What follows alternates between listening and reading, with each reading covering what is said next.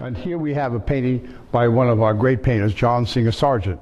It's a bit unfinished around the eyes and things, but it's a sketch, I suppose you could call it an oil sketch, as it's unfinished, of a gondolier. That was Sargent's favorite place to be. He stayed with the Curtises in their palazzo in Venice often, and he painted Venice over and over again. He just loved Venice. He was a very international character.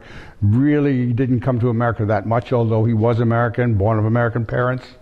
And here we find a sympathetic portrait of a gondolier who seems to be responding to him in some way, either answering a question or telling him something. It's a very human experience we're seeing here, where he's showing the character of a man, I think, so well.